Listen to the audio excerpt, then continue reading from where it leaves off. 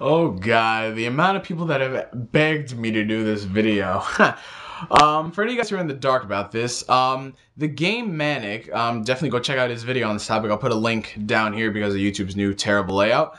He did a video basically talking about the Naruto games and basically how we have way too many Naruto games in America and how we need more Bleach and One Piece games. I agreed 100% with his video because personally I think this is really stupid that we have this many Naruto games. I mean, this year we already have 3 more Naruto games and we have a new one coming out early 2011. Alright? So basically, we're seeing way too many Naruto games in America and not enough Bleach and One Piece games. I can understand why Naruto, because Naruto was, you know, the hottest shit to hit cable. That little yellow ninja running around doing his jutsus, you know? It was the biggest shit to hit cable since Dragon Ball Z when it comes to like anime and cartoons, alright? I mean, with high popularity, there has to be stuff. There has to be toys, action figures, video games especially. Like for Dragon Ball Z, we had tons of games. So, of course, Naruto is not going to be spared from that treatment. We had tons of games. I mean, on the GameCube, we had the Clash of Ninja series. On the Wii, we got Revolution series. We got Ryujinki on the Wii, which I can't wait to play, even though people said it was meh. I'll still play it. Then on the DS, my god, how many series do we have on the DS? We got the Ninja Council series. We got the Path of the Ninja series. We got the RPG series. Jesus Christ. Oh my god. And on the PS2, we have the Ultimate Ninja series and the Uzumaki Chronicle series. PSP, we got the Hero series, the home console versions. We got the Broken Bond series. We got the Storm series. It's just ridiculous how many series we have. Out of all those Naruto games, you guys, I've only enjoyed probably like 4 of those games. Clash Ninja Revolution 3, Broken Bond, Ultimate Ninja 3, and Path of the Ninja 2. Now, the reason why I enjoyed Path of the Ninja 2, even people say it sucks, it took a break from the basic Naruto games of just fighting like, It actually put you in an RPG setting, which I like RPG games, and a Naruto RPG game made it even better for me to take while I was on the plane. I could play it there without freaking, you know, button mashing, playing Ultimate Ninja Heroes 2. I mean, I enjoyed the RPG Naruto games, which I think they should personally do more RPG Naruto games like that. I mean, the Broken Bond series, I don't want to see those series stop because they're great. They actually have a story. It's not just senseless fighting. And sadly to say, Ubisoft isn't going to make any more Naruto games on 360s, which really sucks, because I think those personally had the potential to be the best Naruto game, because people, it's not all about the graphics, it's about gameplay. That's what the game suffers down to. And the story in Bonds was really great for an anime game. And the fighting, I'd say it was decent. There were some things wrong, but it was still a decent game. I mean, what is this thing? People have become such graphic whores nowadays. It's just ridiculous. All right? So what about Bleach and One Piece, right? Why aren't we seeing any of those games in America? Because I can count how many Bleach and One Piece games we've had on all 10 fingers, all right? We've had a couple of One Piece games. I think like 3 One Piece games in America and 3 Bleach games in America. Or was it 4 or 3? I don't know.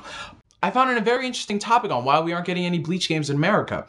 See, Sega owns the rights to distributing the Bleach games in America, okay? And most of the best Bleach games that everybody wants are the Heat the Soul series and the ones that are on PS2.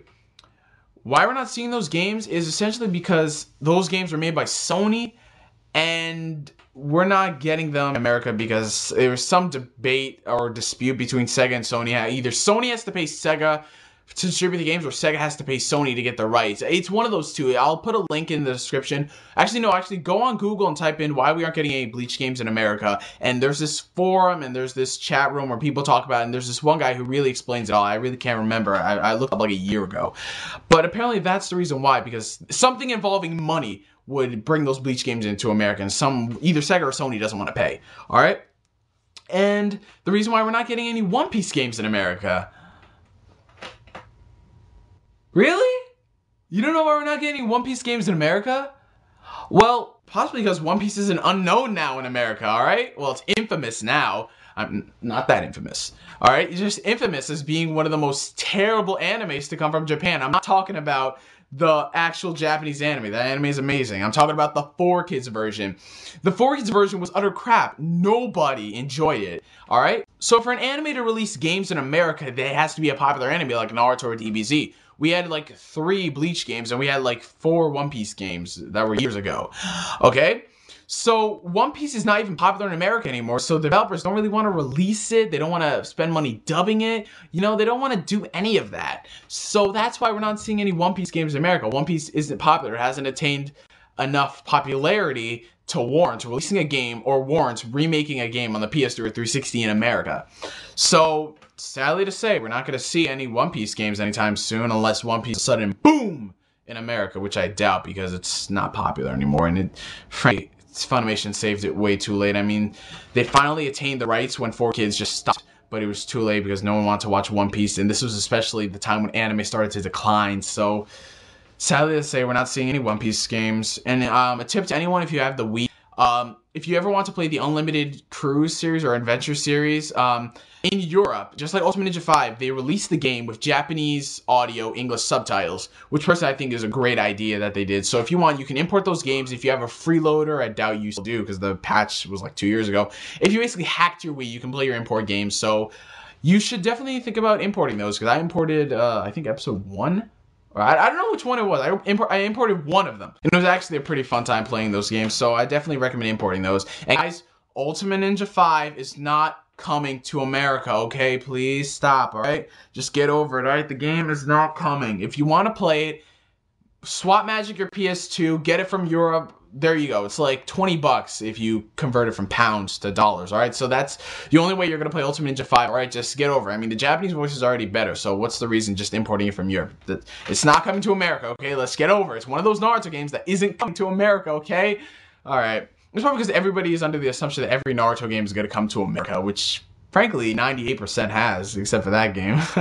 But, yeah, you know, the Wonder Swan games, they're not coming, alright? So anyway, you guys, this is my video on the reason why we're not seeing any Bleach or One Piece games in America. Bleach, something to do with the licensing rights, and some money is in the transaction. One Piece is not popular enough in America to warrant releasing a new game on any of the consoles. So, sadly, we won't see any of those games, guys. So I want to thank you guys for watching this video, and I'll catch you guys later.